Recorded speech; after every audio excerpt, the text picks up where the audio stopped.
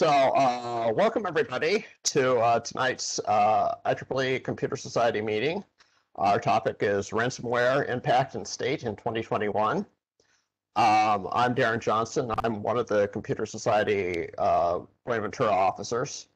And a couple of housekeeping things before we begin. First off, we do have a couple of other events coming up, online events. A week from today, on the 21st, we have a talk about electric vehicles. And also, not till October 9th, but we do have a STEM event. In particular, it's a STEM event to try and encourage more girls to get involved in STEM activities. Planning for that, however, is going on now, so we are looking for volunteers. The information for both of those events are on our website, and if you signed up and if you said to send you emails, you'll start getting weekly notices about our events. One other logistical thing is if you have any questions, you can type them in the Q&A box, and we'll be taking care of those. If it asks you for which person to send it to, just go ahead and pick all panelists, and I'll be triaging those. So if it's a logistical question, I'll answer it. If it's a question for our speaker, well, I'll be reading those to him. And with that, I'd like to introduce our speaker. Dhruv Pandya is an information security specialist at a leading market research firm. He holds a master's degree in computer science and Bachelor of Engineering in computer engineering. His master's thesis included a research contribution to the SoCal High Technology Task Force. As a computer engineer and evolving computer scientist, Dhruv has a strong background in information security governance, digital forensics, vulnerability management, risk management, and cryptography. And I think this is your second or third talk to our group over the past few years. So thank you so much. Take it away. Oh, thank you, Darren, for the introduction.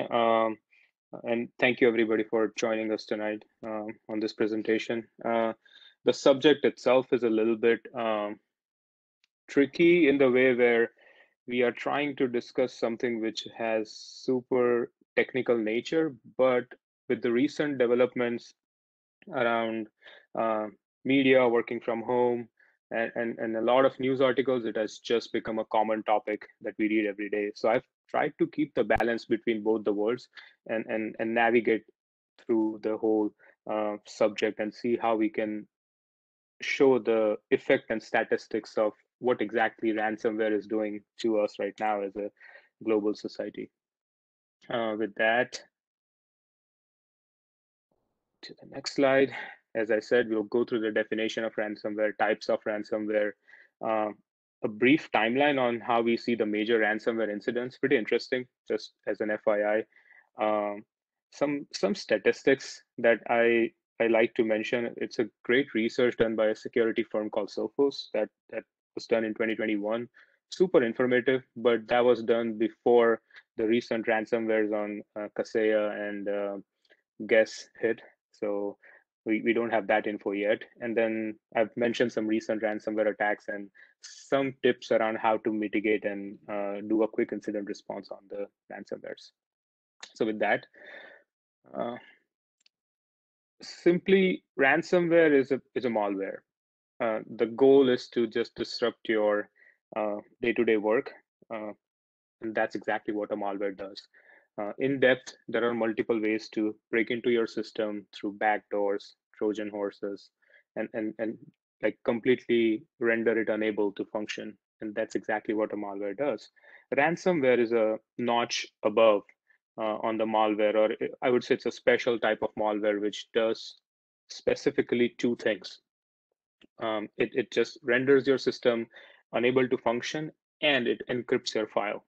And these two functionalities overlap, and that's why there are two major types of ransomwares. Number one is crypto, and the other one is locker ransomware. Crypto ransomware is where your systems or your data is already breached, and the hacker is keeping an eye out on what is a critical type of data to your organization. They are not just looking for any files, but they are looking for the most critical infrastructure, and they focus on encrypting just those files and hold you to ransom. Pretty old method, works in some cases and doesn't work in some cases. Locker ransomware is a ransomware technique where your system is completely unable to function. You just have a screen that says, pay me the money and we'll go from there. And then they'll unlock the system, which actually, and locker ransomwares are much more used in today's scenarios where the hackers are just not monitoring which files are important to you, but instead of that, monitoring all your boot records, everything, and certain iterations on your the way you function. You boot your computer, turn it off, turn it on, the applications that you try to use, which can be infiltrated, and then lock it and completely render it impossible for functioning. So do keep in mind those two type of ransomwares, and we'll go through some of the 10 well-known ransomware strains that we have seen so far. I mean, there are multiple, to be honest, but these are super well-known, and they're kind of like grandfather ransomware schemes where the current ransomwares just bank on these and just gets advanced. The one which I mentioned, the first one is Petya. Petya is first observed in 2016 as and thought of as to have ties with the Russian army or the Russian intelligence. And this particular ransomware is overwriting your master boot record and completely disabling your system. So it doesn't let you function. So if we go back to the last slide, it's a lockware. Then another variation that was observed was NotPetya. NotPetya was a Viper, and again, I mean, that was classified as a ransomware, but then the intelligence agencies and the more research that was done kind of brought it to a conclusion that this is a type of ransomware, but it is a malware. It cannot just be called a ransomware, and the reason is it's not just encrypting the data; it's just destroying the data instead of obtaining a ransom. Another important one that I think is affecting our day-to-day lives as a regular citizen is Ryuk.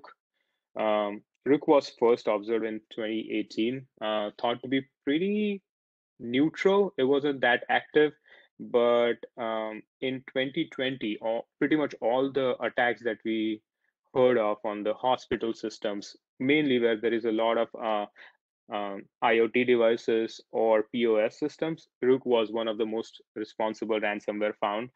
And it yielded a high ransom to the hackers who were behind this whole operation. And as I mentioned, again, I mean, if you have a Microsoft system, and most of the corporations do, they disable the Windows restore option. So you don't have to go back and write anything unless you completely rewrite your machine and reimage the whole thing. A very famous name, WannaCry. WannaCry was 2017, introduced in 2017, still functional. 150 countries were affected by it. It is said that it goes from the NSA, or the origination is from NSA, which is a much different perspective than the Russian side of stuff or Chinese side of stuff. And that created a big global outage of ransomware from an average citizen to the organizations. WannaCry affected almost 2,300 computers globally in 2017, which is 230,000 computers, sorry, which is pretty significant if you look at it. There is Bad Rabbit, CryptoLocker. The one that I would love to mention is GoldenEye. The name goes back to the Bond movie GoldenEye. It is actually a patent of the Petya ransomware that was discussed in 2016. Easily used by the ransomware as a service people to send us a phishing link and then infect the machine. The biggest highlight of the whole event in 2018 or 2017 when GoldenEye was discovered was that it actually triggered off the radiation level alarms at Chernobyl nuclear plant. So it's just one of those things where it was very difficult to kind of control it, identify it, and then mitigate the issue. Another fun one is Jigsaw.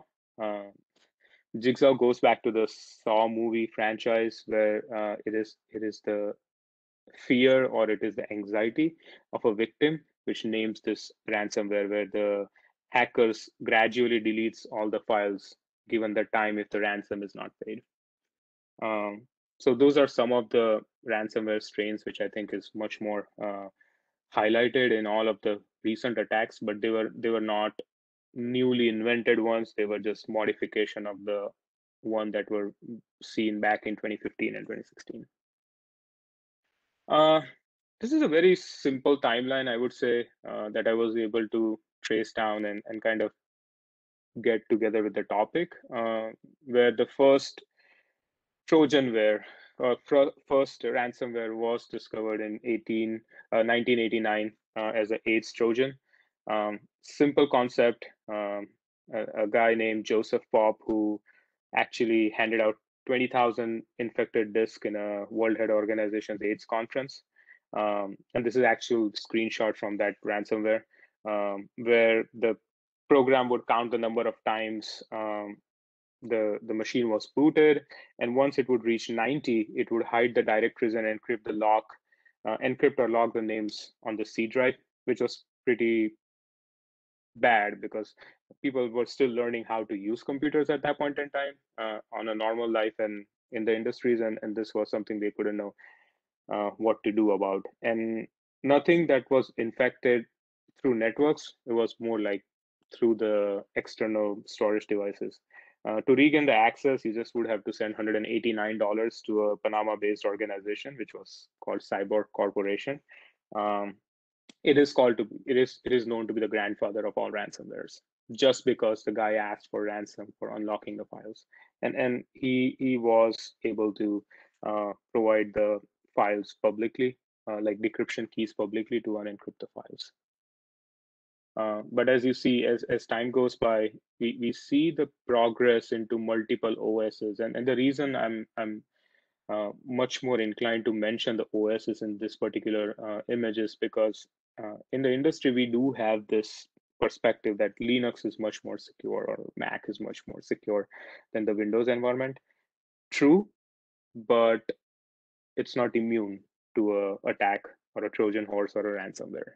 So just to mention that part.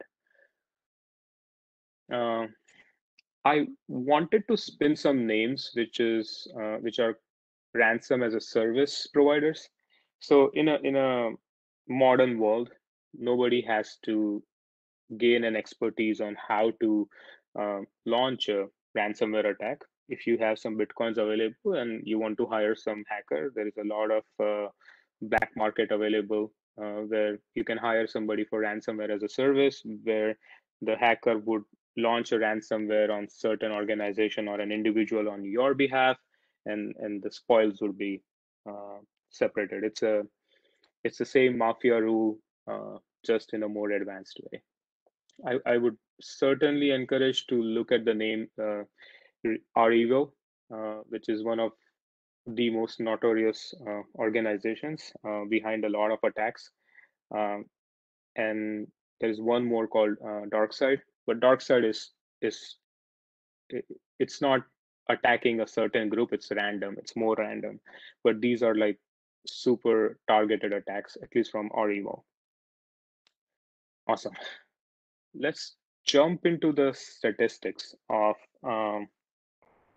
what actually, how do we see the increase in ransomware over the years as an industry? So this is one of the government researches that is identifying in United States and worldwide from 2014 to 2020, the millions of ransomware attacks recorded by the law enforcement agencies. And as you can see, and from our previous conversations on most of the ransomware detections, right? 2016 was like a revolutionary time for ransomwares to exist, like Patia, non-Patia, GoldenEye. All of these ransomwares were like just created. There was no known defense except just pay the ransom, and it was just a bad situation where people did not actually know how to move on, how to restore the systems back. I mean, there was some estimation, but again, there was no strategy. I wouldn't say we still have a strategy, but yes, there are some known steps that we can use as a prescriptive method to protect ourselves from ransomware. As you can see, it did go down in um, 2017, 2018, 2019, but again, we see the rise in 2020 and 2021. 2020, we have 304 million ransomware attacks globally, which is pretty significant because it was obvious that we were not prepared to go and work from home. Our practices were not appropriate, were not up to date. There was going to be a lag in patching. IT teams trying to figure out how exactly we need to make sure that our systems are up to date from a security perspective. There was a lot of VPN dependability, a lot of more RDP access that people had to give to the developers, and it was just a crazy time in 2020 when everybody had to go back. So we see a rise in the ransomware attacks just during that time. And bear in mind, I mean, 2016 we had some significant attacks, but those were like more money oriented, finance oriented. In 2020 we saw a lot of attacks which were state sponsored, politically motivated, to disrupt major infrastructure, to disrupt hospitals, and the effect of those ransomwares were pretty significant to an average citizen. So we'll go over those statistics in a while. Um, and this is the research I was talking about in the beginning of the talk, where the company Sophos hired a good research house to do a survey on 5,400 IT decision makers across 30 countries, which are now part of that major IT global family, right? And they wanted to check and see how the IT decision maker feels about it. And not every company has to have a security person or a CIO, even in that case. So it's a very um, nicely used term, IT decision makers. Um, we had 37% of the respondents confirm in 2021 that they were hit by a ransomware. So we are still what, in July of 2021, and there are at least out of 5,400, 37% said that yes, uh, they were part of the ransomware over this year and the last year. Um, and 54% had their files encrypted over the last year, and it was considered to be a most significant attack. Now, most significant attack means yes, there was a whole financial implication, data implication, and there was some more damage, which constitutes as a most significant attack. I would put the SolarWinds hack in one of those categories from 2020, the FireEye and the SolarWinds hack. 96% of those data was encrypted, got their data back in the most significant ransomware attack. Now, that's a tricky analysis because 96% of those data was given back through multiple ways. So, like they did do data restoration or they paid the ransom. There's a lot of stuff there, and not everybody was upright and wanted to say what exactly happened. Average mid-size organization paid 170,000 as a US dollars as a ransomware amount. And think about the local currency conversion, right? So if I would and if I would just bring the currency conversion from India, right now US dollar is what, 74 times stronger. So multiply this particular amount by 74, and that's how much the people in India paid. So it's a pretty big amount and significant amount. Uh, and they said 65% encrypted data was restored after the ransom paid. So not everybody got 100% data paid. Um, some people didn't get the data back. And I'll go over on how the perspective is different in the thug world, which I would say where you have ransom as a service people, and then you have uh, any regular hacker who is trying to do or portray or try to stage a ransomware attack. So an average bill for rectifying a ransomware attack was somewhere between $1.85 million US dollars. And I don't blame them, because you have to hire a security firm if you don't have the expertise to kind of try to gauge exactly how big is this incident, mitigate it, add resources, add, if you don't already have, add some more perimeter security. So it's not an easy thing, and it is a very tough time. And again, revenue loss is also one of the biggest thing, right? Now your company's brand name is on a line. So how to get back the trust? So there is a significant investment done by the company. So Dhruv, there are a couple of questions here that are kind of relevant to the slide. So if you don't for mind, I'll sure, go ahead and ask them now. absolutely. Are the stats, I think this might have been this slide or the last slide, based on acknowledged attacks or on total attacks? I would think with WFH in 2020 that the number would be much higher. Uh, it, it is not acknowledged, it's more reported and investigated by the law enforcement agency. So Okay, yeah, so because the total attacks are kind of unknown, right? It's just the ones that are and yeah, and that's the somebody knows tricky about. part. Yeah, and we are not even, again, we are not talking about lower number, right? We are talking about 304 million attacks. So Yeah. yes, it is, but yes, there is no exact number, because and we'll go over the ethical dilemma of a lot of corporate firms who actually did not report the ransomware. They just paid and moved on. They were like, this is not something we want to invest our time in. What did we learn? Mhm. Add more backup and just move on. All right. So yeah. And then another question, also from Patrick, by the way. On your next slide, the last bullet seems to be disputed by the prior bullets. Are companies coming to the realization that they are not as well protected as they feel they are? And he points out you're not paranoid if they really are out to get you. Yes, it's a loaded question. I know. It's agreed, agreed. Depending upon who you talk to, right? So um, I would say 2020 and 2021 actually showed a mirror to a lot of the executives, to a lot of people who thought that this couldn't happen to me. And I'm going back from major corporations, and we'll go over more slides where I'll show you exactly how big this is or how low this is, right?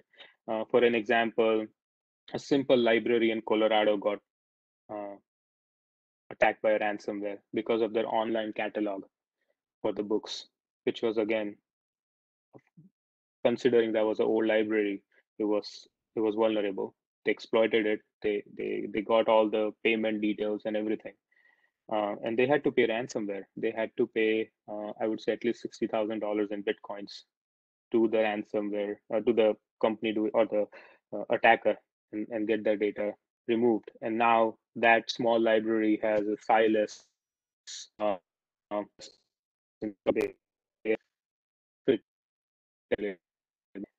it's it's a very ethical dilemma, right? Do you want to prepare before or after? After is much more difficult, and that's why you see a lot of discrepancy, because this subject is as such. Nobody wants to speak up. All Hope right. that And answers. then, yeah, couple more quick questions, also regarding the slide. Do you know, does the average cost include the soft costs of reputational damage, loss of customers, etc.? That's from Patrick. Mhm. And kind of sort of related from Doug, do you know how many organizations in the US paid into the average of $170,000? This is a mid-size organization. I don't have the data actually to just boil it down to US, but I can certainly research and get back to you. All right. This is a global data. Over 30 countries we had this survey done, and this was done by Sophos actually. So yeah, um, and um, US dollar being that global currency, that's why the cost was depicted in the US dollars. All right. And then one more question on this slide. Um, It says on average, only 65% of encrypted data was restored. Can you mention any specific ransomware attacks where the data was not restored even though the ransom was paid? Well, that's where my comment around who the ransomware is from, right? So the major ransomware attacks that we know of are done by big uh, now like a corporation, which are ransomware as a service. Their main job is to do ransomware as a service, and they do not risk doing this kind of stuff because they believe that the data has to be given 100%, otherwise it's bad for business, it's bad for their reputation. So if they don't give the data back, who is going to pay them next time? We are not going to get back the data anyways, so why would we pay? So the 65% is because of it is because of those individual hackers, learning hackers, budding hackers who are trying to attack small organizations between 100 to 200 people. And one of those attacks, I would say, was like the library that I mentioned, where they did not receive the complete data even after giving the ransomware. But yeah, I can provide more details when I'll finish the presentation, and I'll when I think that you share the slides with on the site, right? Yeah, I'll I can send that. I'll put them on our website and send a link to them. So absolutely. Exactly, and then I'll mention all the links that is much more relatable to see if there is exact pinpointing on one of the ransomwares where the data wasn't paid. But yes, if you go back to the types of ransomwares, there's also like as I mentioned, right, the jigsaw ransomware, where it's a time-bound ransomware. Should something happen, like you've been given 24 hours, and the more you wait on 24 hours, every hour there is the data which is being deleted. So a lot of statistics behind that too. Yeah. All right. Thank you. Thank you for asking those questions. Yeah, and the last point was, as I was mentioning earlier before the presentation started, was having the trained IT staff or security staff is one of the most common reason that people see in the organizations being super confident that we're good. This is not going to happen to us. As cheesy as it is, it's a reality in a lot of cases, and it doesn't translate well when the ransomware hits. Okay, so a little bit brighter side here. These are some of the countries that were participant in the survey, and if you can see the organizations that are most hit by the ransomwares are the 1,000 employees plus organizations, right? And the reason is there is a better chance of obtaining a higher ransom. And these are carried out by the ransomware as a service or state-sponsored attacks.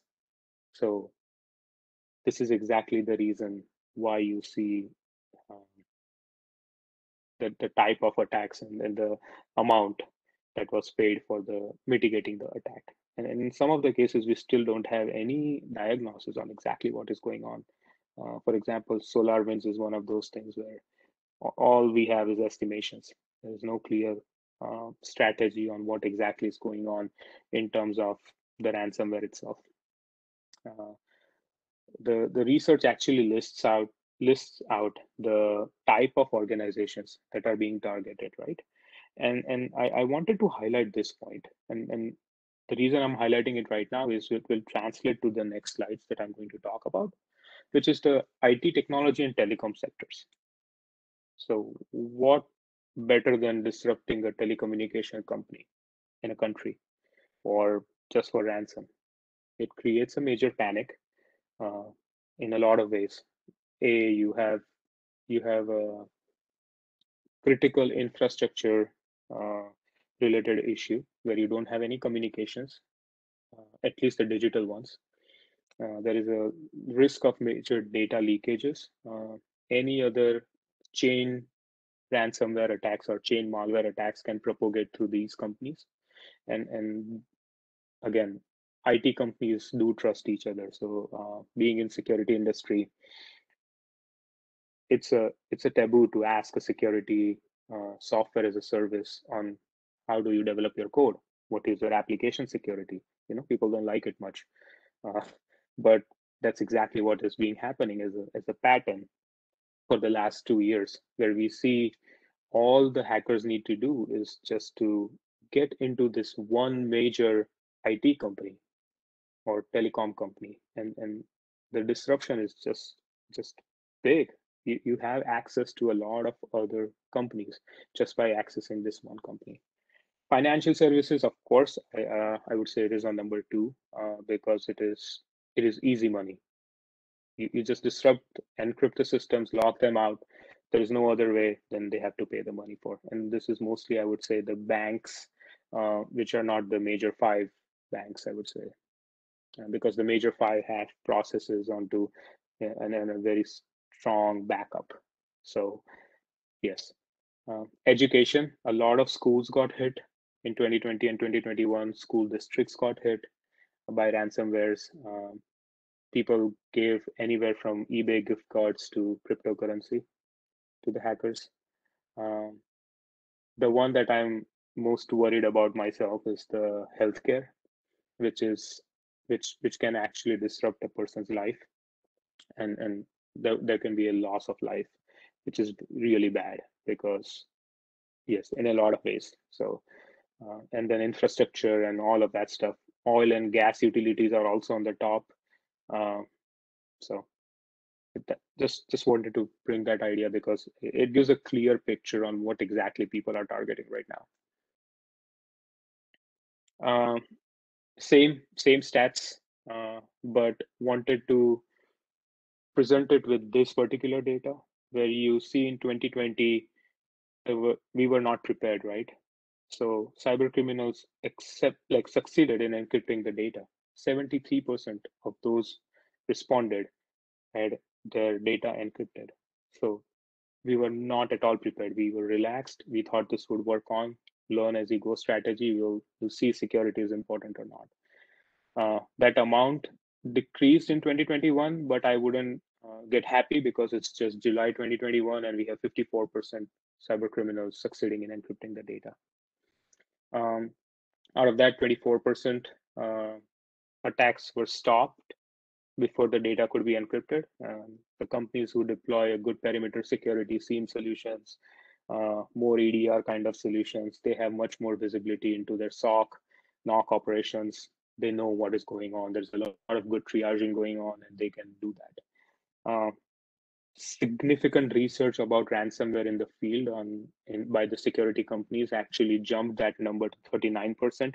And I hope to see this number even go better in 2021. So the encryption was the attack was stopped before it could encrypt the file. And then the 3% and the 7% is data not encrypted, but the victim was still held to ransom.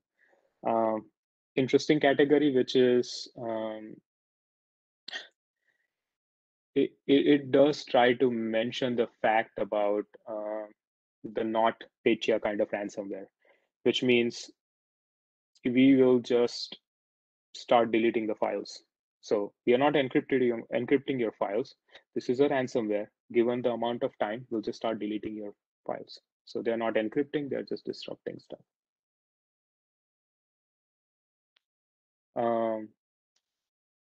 More stats, which goes back to our conversation on the other slides, where people are actually paying out the ransom because they don't have any option. Given a choice, if you're running a company, what is more important to you, restoration of operations at the first priority, or going into the analytics, forensics, trying to figure out what's going on, and then fight the ransomware? Because that's not going to happen if you don't have enough preventive measures in place. And a very good example is the CEO of Colonial Pipeline. When he did his Senate hearing and the Congress hearing, he did accept it that yes, I did pay $4.4 million because to me it was getting back to business. Think about the Colonial Pipeline just sitting there with no gas available to the employees, actually blocking pretty much the entire East Coast. So what would you do? You would pay it off. But the good thing is federal agencies have ramped up their research and trying to identify the ways and the methods that the ransomware is being paid. For example, cryptocurrency is one of those known untraceable currencies in a way, but the way you pay it is much more important, and they're trying to get back to the hackers. And I'll give you an example on how serious of a war this is in a way. But federal government did recover 2 point something million dollars for this particular ransom that was given. So also the graph here is actually talking about how much ransom is being asked. So in the previous slide, we saw the companies getting attacked. So if you see oil and gas utility, there were only 197 companies that were out of 5,400 people which reported a ransomware, right? In that, and there are significantly more. I wouldn't say there are less, but you see, oil and gas utilities pay the maximum ransom, and this goes back with this 4.4 million number because they know they have money. The oil companies do have money, and they want to get their business back to track. So usually that's the perception. Local government, again, the same thing. They know they have the money, or they don't have the option not to pay the money, and they will pay the money. Education, healthcare, similar. The least one is manufacture and production, where you have a scope of probably getting away with it, but yet it's a less asked amount. The stats were 26% and 32%. So 26% in 2020 paid the ransom to get the data back. 2021, 32% folks paid the ransom. 56% in 2020 used their backups. 57 used their backup in 2021. Not a significant number, but we are just halfway through the year. I would see this number somewhere around 65 to 70% in 2021, and that's very aspirational. 12% and 8% other means to get the data back, which is going to the law enforcement, trying to replace the machine, hindrance in operations. Not a good picture. And out of everything, 94% got their total data back, and 2021, 96% got their total data back.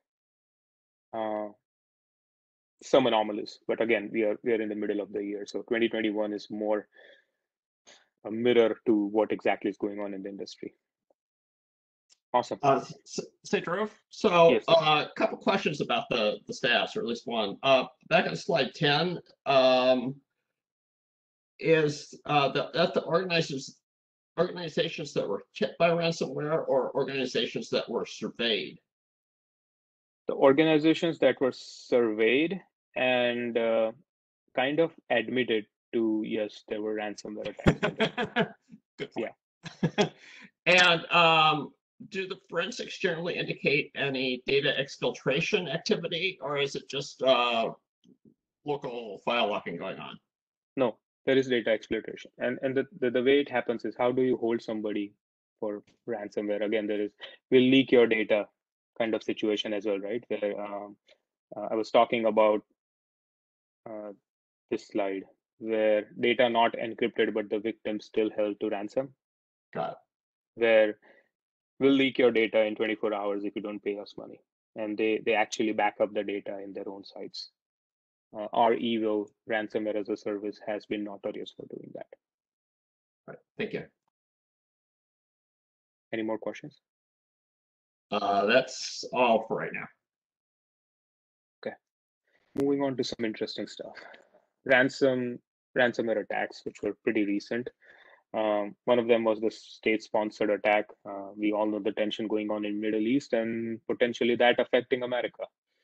A certain cybersecurity industry has always seen a lot of stuff from United States perspective. So when I would say that is, there is not a lot of data available globally, which can actually discuss the fact about how other countries are experiencing the threats. So it's like West world versus the East world, right? And that's kind of the issue that is going on here. And that's why you'll see a lot of threat actors are usually North Korea, Russia, China, right? Because that's what United States perceives as a bigger threat and that's what you see. And that's where the research is done, the most of the research. This one particular attack or this one particular type of ransomware is a state-sponsored ransomware, which was um, investigated by a major cybersecurity firm, Flashpoint, and they actually said the Islamic Revolutionary Guards of Iran used a front company kind of to start doing this ransomware leaks, like getting the data leaked and just disrupting the systems in Israel. So they were trying to keep the ransom up for the Israeli companies. Now, in cybersecurity industries, right now, one of the major players in security research on IoT devices and general information security subject is Israel. So this was a pretty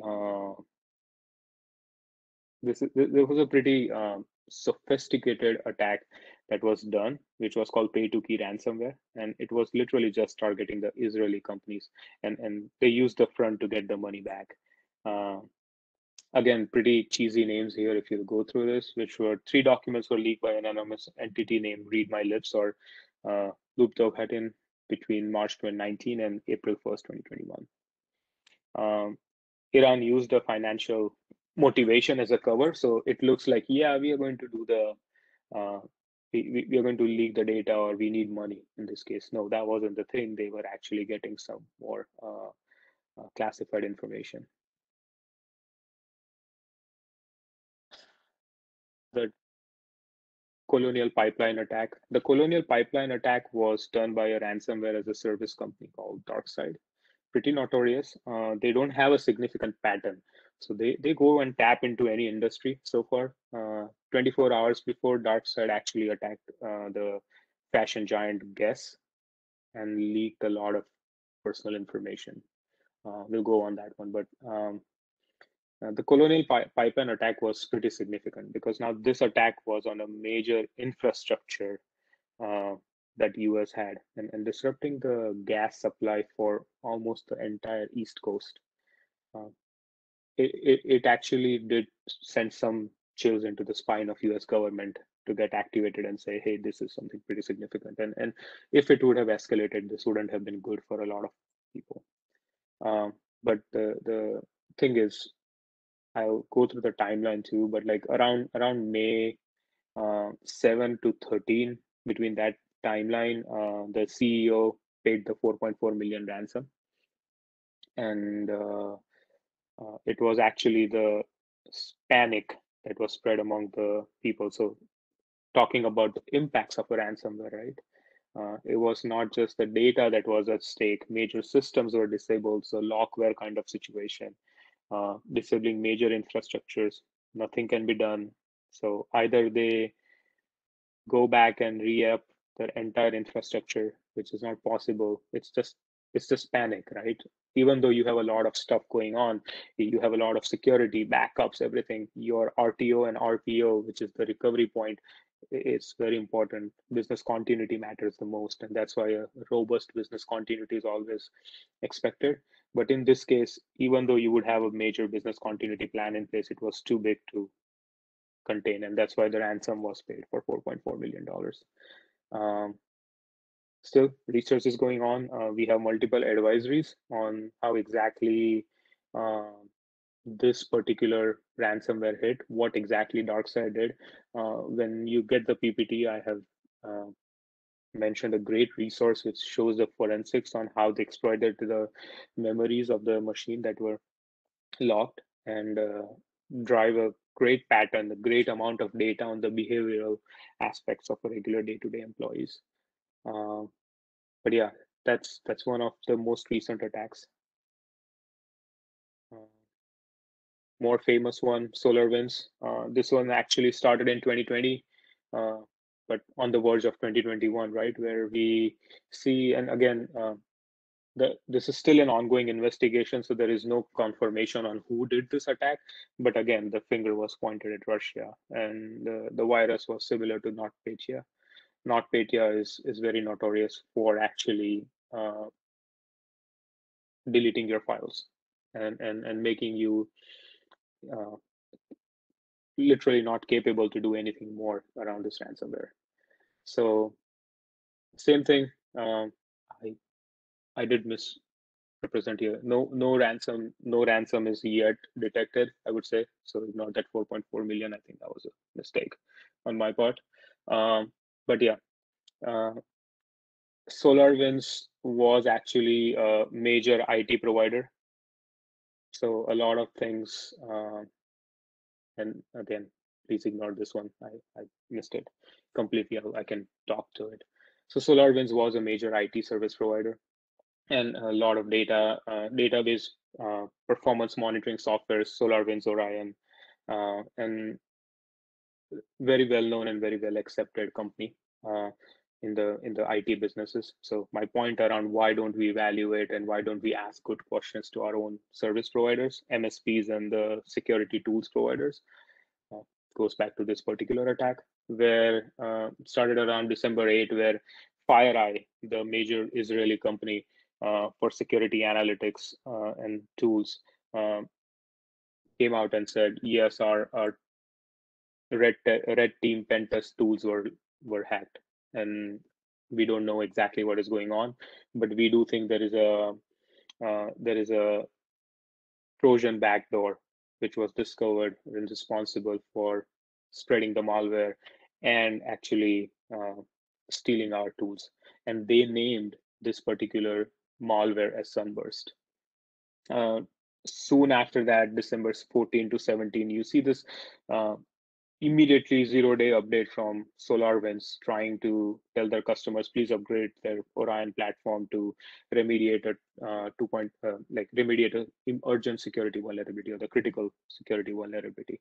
They didn't come out right away and say, hey, we are affected by but they did know at some point in time that yes, this has happened. Again, the dilemma of saving the brand name versus the attack. And then this whole time you have Wall Street journals and other security researchers and newspapers kind of point by point revealing 200 customers, 300 customers on a daily basis on how many people got affected by the SolarWinds attacks. And that attack did go till the White House. So White House actually did have the same issues. And so almost all government companies were and organizations were hit by that at a federal level, which was pretty scary. And then there was, again, this was politicized because it was the election time, and China was the first country pointed over the attack, but it wasn't the case. We have in December 31st to January 29, now we are in 2020, Microsoft came out and says that yes, this related to the SolarWinds attack, Russian hackers might have got our code, proprietary code. So that was one of the biggest discoveries. Again, that's why we see a lot of big names around this hack. Again, they asked, SolarWinds did publish, now SolarWinds accepts that yes, this was a hack, and they published a whole advisory around the Sunburst and Supernova. A very recent development in 2021 was that Microsoft reports a new wave of attacks by the Russian affiliated Nobilium gang now to the SolarWinds hack. So they're still trying to do the incident response as much as they can. Also, the report stated that there was a possible DHS cybersecurity leader emails compromised. So a lot of shaky things around this. There's a lot of Senate hearings going on, a lot of federal involvement in this particular hack because they are at stake at this point. The government is at stake too from a data perspective. It's just not a private company. So they can't just act like a cop. They have to be partners in this right now. And as I said, today the investigation is still going on. Super recent, the July ransomware attack, which actually this was a last minute addition to my presentation because I did not know this would happen. Week of July 4th, we were made aware of the CASIA. I still remember the alerts coming in for me as an intelligence alert around CASIA ransomware, which again is an IT company, IT security company, providing a lot of ITSM tools. The tool which got hacked was called Virtual System Administrator, VSA. The name itself scares me, but hey, again, we live in the world of cloud and virtual environments, so why not? there were 35,000, almost 35,000 customers of Casilla, which were surveyed immediately to see if there was anything malicious. Of course, the research is still going on, but they confirmed 1,500 organizations, not named yet, were actually part of the ransomware that was deployed. Surprise, surprise, the company was made aware of a vulnerability onto their platform back in 2015 by another security firm and said, hey, you might want to patch it. Just never happened. So actually the exploit, a zero-day exploit that was developed by REvo, which is the ransomware as a service company I mentioned earlier, was based on this vulnerability that was never patched from 2015. The current ask is 70 million. Of course, the number starts bigger, but yes, there's a negotiation still going on, and I think the government absolutely is intervening in this one as well. But if you have a Casilla software, worth investigating more and develop more correlation queries in your SIEM tool. As I said in the recent news just yesterday, Guess announces the breach of their SSNs and employee SSNs and financial data, and this is just the first pass at what got hacked by the ransomware as a service company called DarkSide. As I mentioned, DarkSide doesn't have a pattern, where REvil had a pattern of just affecting the information security and information service management companies, IT management companies. And then REvil also yesterday was reported that REvil disappeared from the internet. They're nowhere to be found, their websites or anything on the dark net as well. So that was one of the recent developments that I wanted to mention. And the reason I think behind the REvil part is because the aggressive chase by the government based on the SolarWinds hack.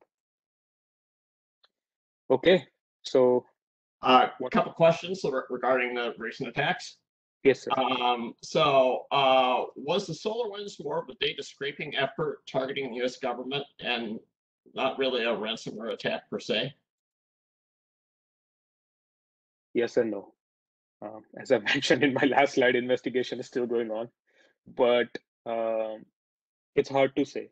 But the vectors do point that this was not just financial or data leakage. This was not just a financial motivation or motivation to disrupt the service. This was more than that. This was actually to jeopardize the national security of the country. And again, we were in the election season, in the midst of the election season, which can be one of the reasons.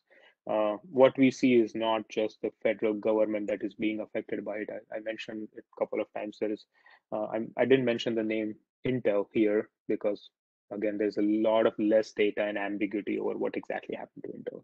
But Microsoft, yes, Microsoft has been a leader in this particular research where they have actually accepted that their codes were leaked, their emails were leaked, and proprietary codes.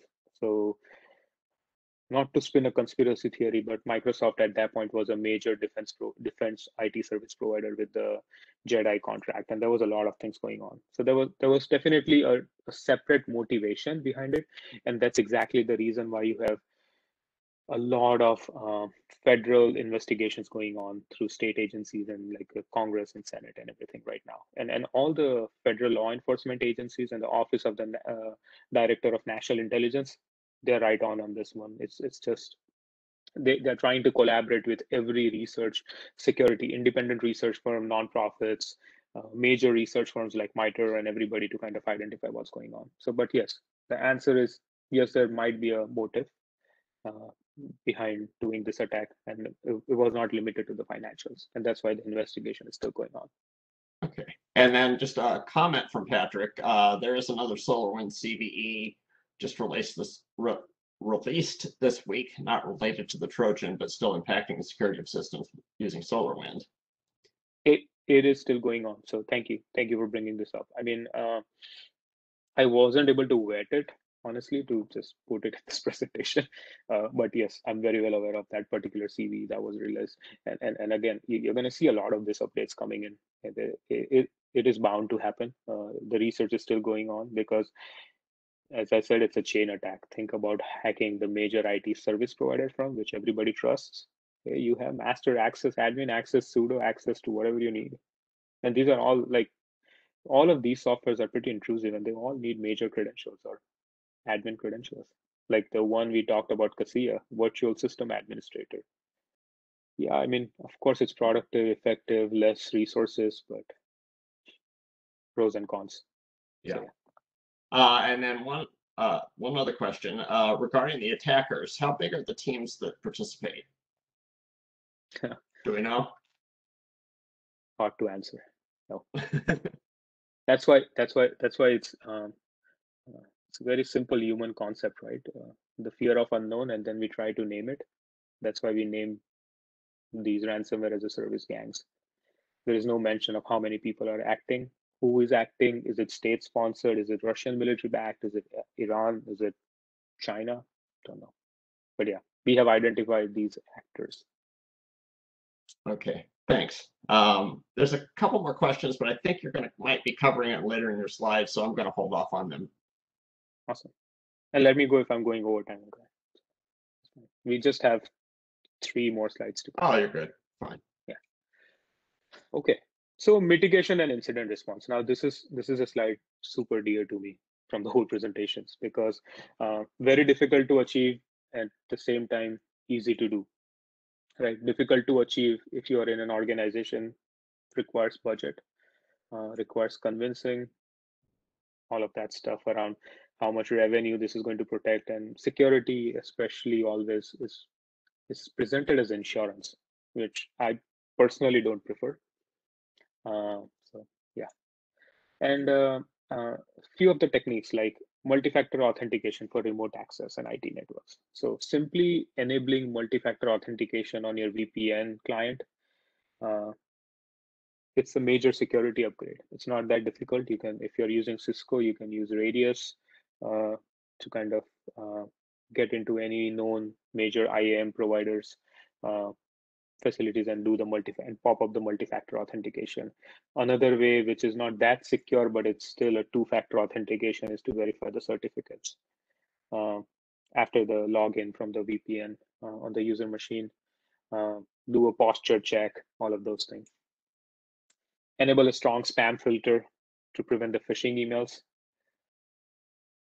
Doable, but still tricky because I see every day a new type of hack or a phishing email that is being developed on the same concepts, same categorizations, but just up notch on what exactly that threat does. So you have to kind of understand, like, this is something you should do and always do, but it is not 100% secure unless you train your users. It's 50-50. Implement a strong user training program for phishing attacks. Highly recommended. Highly recommended. I just don't personally. I just don't do this as a professional, but like also for the people I know on a day-to-day basis, elderly population, community events. I actually try to help people just to understand what exactly can happen if you are careless about phishing. And it's a sad reality, but it is existing. So filter network traffic, of course. So for the folks who have next generation firewalls, good perimeter security, great. Use it as much as you can. Now we have analytics that were provided to us, which is pretty awesome. But if you don't, create a simple firewall can also be used just by blacklisting known malicious IP address. Even your home router can be configured to do this. So it's something you have to do, and I think that helps you do the primary protection, gives you a primary protection. Most of the devices now come with blacklisting Tor IPs, known Tor IPs. So that is also pretty cool. And then update. Please update your systems, patch it, patch the devices. Just last week, Netgear had 3 critical 0-day patches for their routers. So I'm not sure if I'm ready to mention that in detail on what exactly those patches were. But now that we are working from home, now that we are reliant on a lot of public internet, make sure that our own systems are much more compliant, or in a way patched and with the latest updates. And all of these companies let you know that the patches are available. So let's not be Kaseya that we didn't patch from 2015. And the best one is and protecting the data now, right? So if the ransomware is up to the data, then always do the 3-2-1 backup rule, where always have an offsite backup, 2 copies stored on the media devices, and then 3 copies of the data. So use 2 separate media and then have 3 copies of the data. So always a thumb rule, even on your personal level. So always back up a data in a external hard drive or something, or cloud if you prefer. Some more points: if you have a corporate organization and if you're trying to protect an organization, need to know basis access. Make sure that you put processes in place. You put processes in place where there is actually a approval method to provide access to the RDP.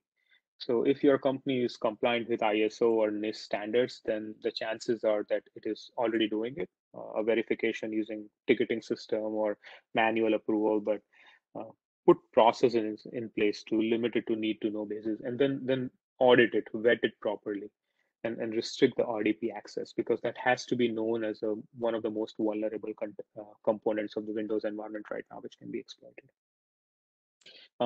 Again, if you are using the next gen AV EDR solution from CrowdStrike, Silas, Carbon Black, Symantec, anything, then yes, you are getting those updates and signatures daily from them, but make sure that the user endpoints are up to date. So make sure that the signatures are up to date. One of the biggest challenges security individuals have been seeing, and while talking to the network, like my own network, it's very VPN dependent. So sometimes it's not easy to push policies and maintain the clients on the machine, and that's why you see still 2021 has a lot of attacks that are going on. It's still not 100% secure, but the industry is gearing up fast enough to make sure that we mitigate this risk by default.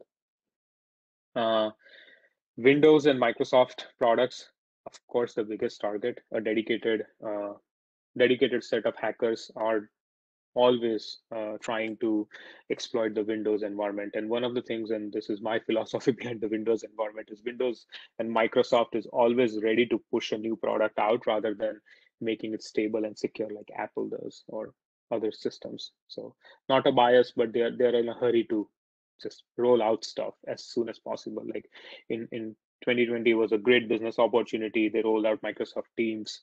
Everybody started using Microsoft Teams, and then suddenly in a month we have a Microsoft Teams vulnerability, remote execution. So stuff like that. So limit your Microsoft. I mean, Microsoft will try to give you so many fancy features. Try to limit as much as possible. Just go a little bit more analog, like disable the macro scripts. It's easy. I mean, if you are a pro at using Word, great. But if not, then just disable it by default. And if you are using a corporate machine, some of these things will be like disabled by default. Monitor the Tor connections, as I mentioned earlier. If you have a next-gen firewall, perimeter security, SIEM solutions, this will be easy to pick up. But if you're not, then it's something you should be aware about, of the concept of what exactly Tor does. And then incident response is pretty simple. I mean, there isn't much you can do. I mean, if there is a ransomware that has hit, I would always say just confirm that that's not the only system that has ransomware. So if and the input can be from anybody or directly yourself. Try to power off the system immediately, and then just make sure that that system is given to any of your IT professionals, service desk, end user engineering, all of those folks. They can connect to your security team, right?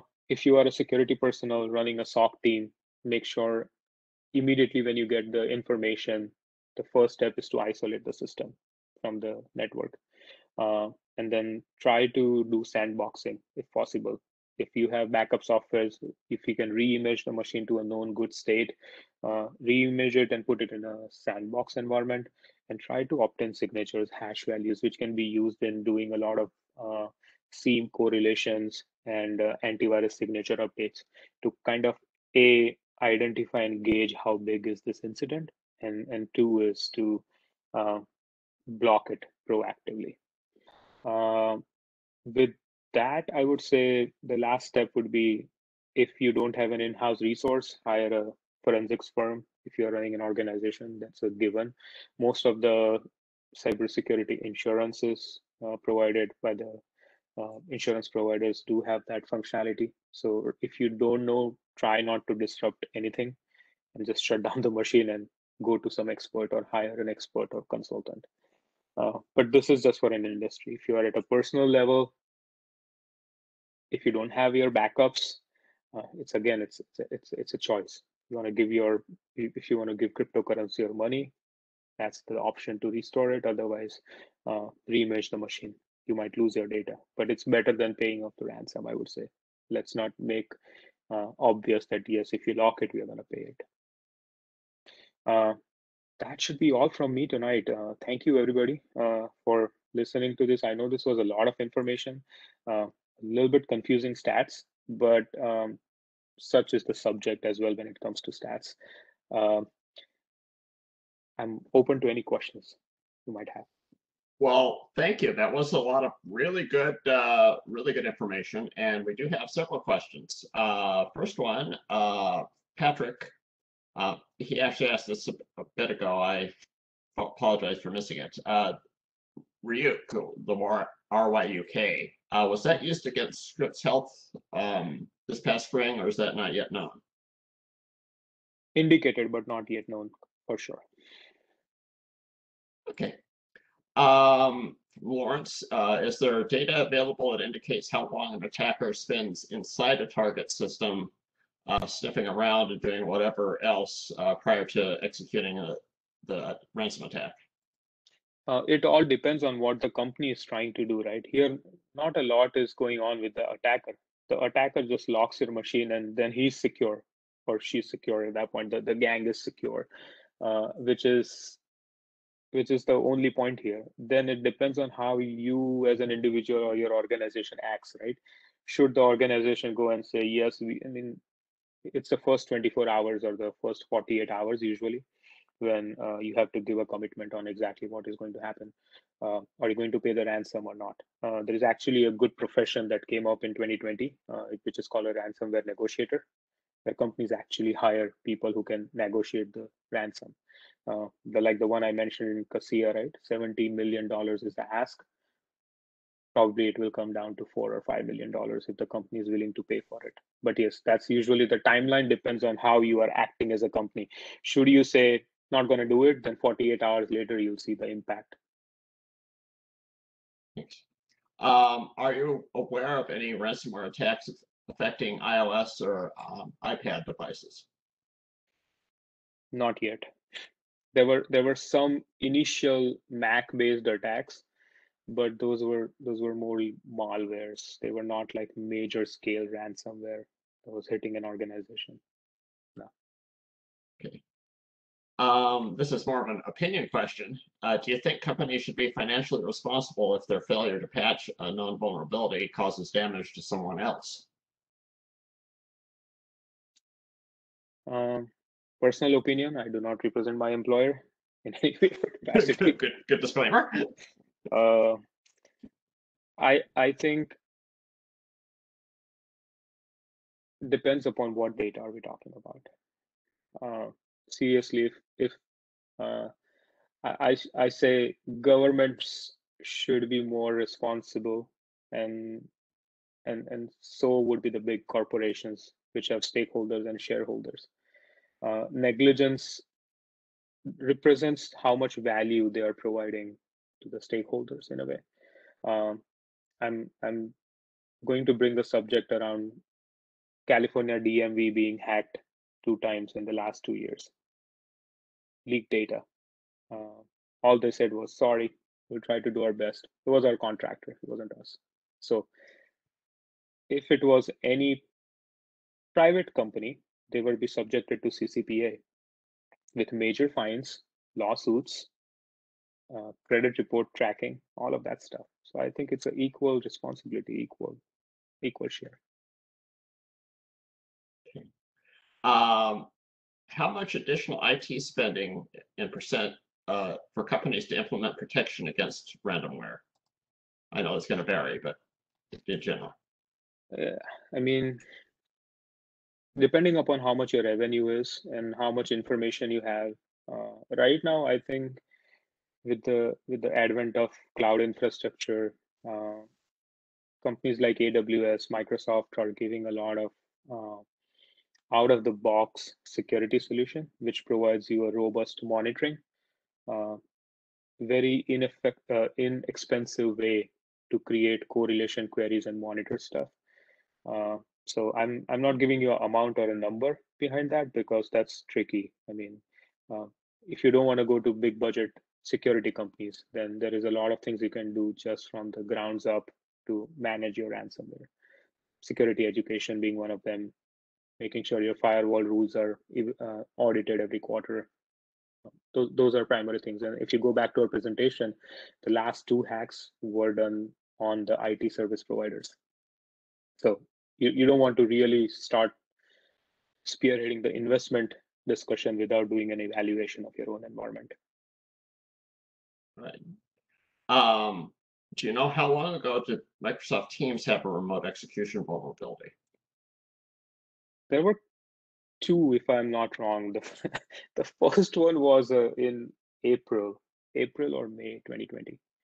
That's what I remember because I was all hyped up about it myself as soon as I heard about it because that was pretty new to me. But yes, that was one, and then it was late in Thanksgiving time. But Microsoft patched it like in no time, I would say. Okay. Back on slide 17, you mentioned an OT network. What is an OT network? So internal network and external network here. Okay. Yeah.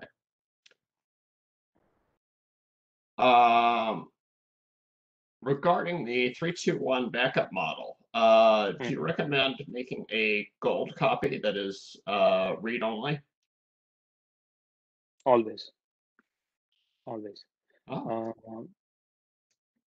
Make sure you do that. Again, the biggest thing you have to remember about security is not to lock yourself in a room and then lost the key. So super common sense, but yes, it's always a advisable thing to have a read-only golden copy. Keep it in a safe and make a routine to update it every month if you can. All right. Just a couple of comments. One is that we've had more Zoom bombers than Microsoft Team bombers. Yes. Yeah, that's always a frightening one. And the other one is just to say thank you because there are some interesting and frightening stats, and I agree. I appreciate it. No, actually, this is exactly what, as I said right when in the beginning, it's a subject which is easy to understand but scary. It's very technical at the same time it's not. So I tried my best to keep it neutral because it's easy to dive into forensics. It's easy to dive into what exactly needs to be done, and 15 minutes and everybody would be sleeping. But yes, this is thank you. I appreciate your patience and time, everyone. Hey, I appreciate your time in putting this together. It was extremely interesting, and we really appreciate it. And judging by the... I had a question, if I may. This is Momin. Oh, okay, Momin. Sorry, Dhruv, a great talk. Appreciate you putting it together. I kind of joined late, so I wanted to ask you a question. I might have missed it. You may already have covered it. No worries. So my question is that, can you explain the mechanics of the ransomware attack where What exactly is happening? They're going into your system and locking up your information so you can't access it, or how does that mechanics work? Let me share it again. I mean, it's two types, right? I mean, it all starts with a hacker having a remote access to your machine and being undetected, right? So the attempt is always, it's a lot of behavior and technical thing together. So the hacker always tries to stay behind the scene, not doing any process spike, not doing any memory manipulations, nothing. They observe the behavior of a user for a long time. Uh, there are two types of ransomwares, and let me share my screen again. Sorry, Darren, I'm gonna go back. Go for it. Yeah. Share.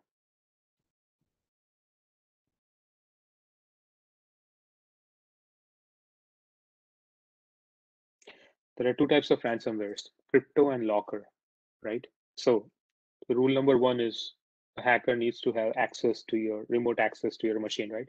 It can be done through Trojan, backdoor, I mean, different types of Trojans and different methods, phishing. So once you have the access to the system, right? The type of ransomware, which is called crypto ransomware, only focuses on the file which has been monitored and deemed to be important, and those files are encrypted.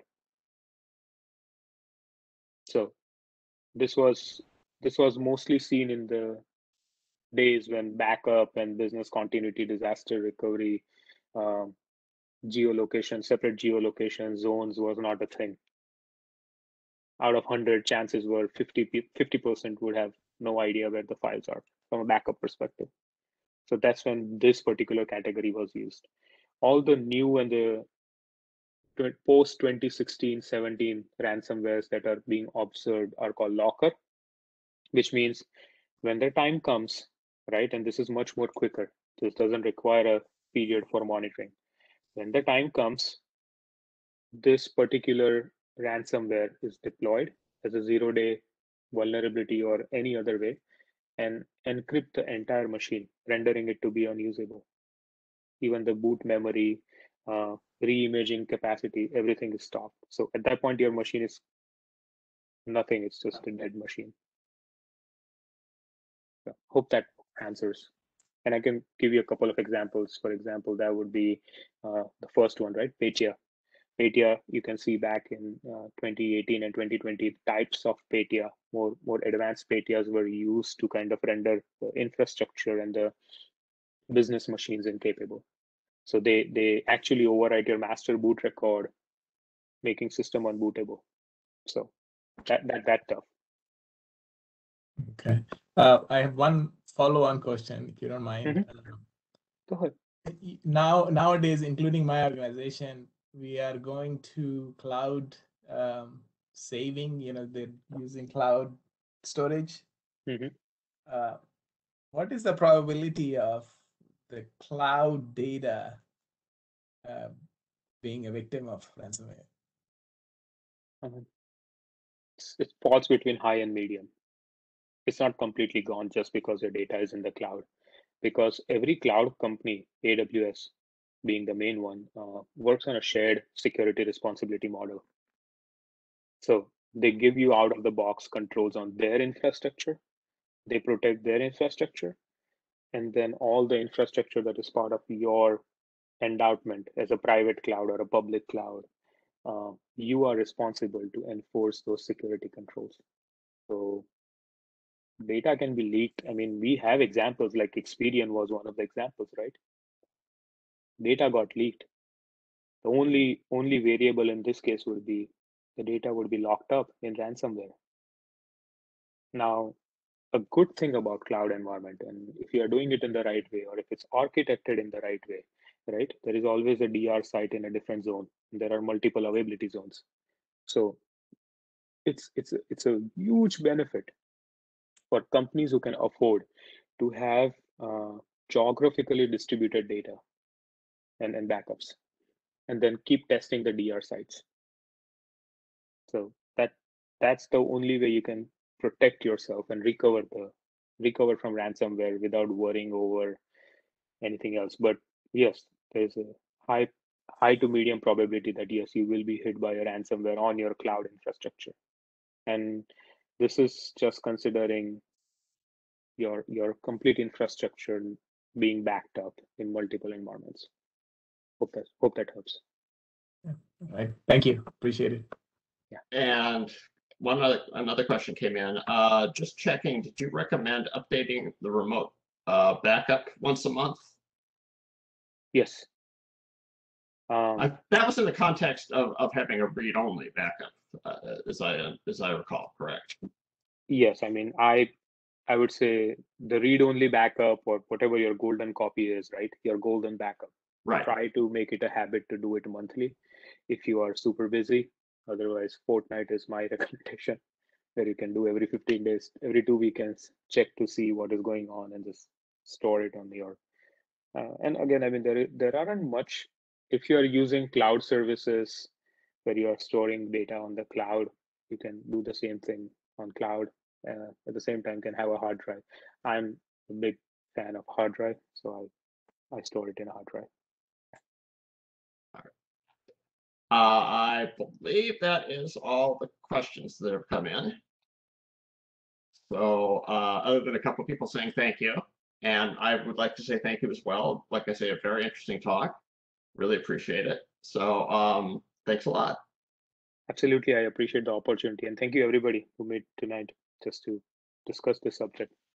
Right. Thanks. And as I mentioned, the recording and the slides that Dhruv's going to send me will be up on our website in the next day or two. Give me a day or two, and I'll send out a link to everybody who registered tonight. Thank you. Thank you. All right. Take care, everybody. Have a nice evening.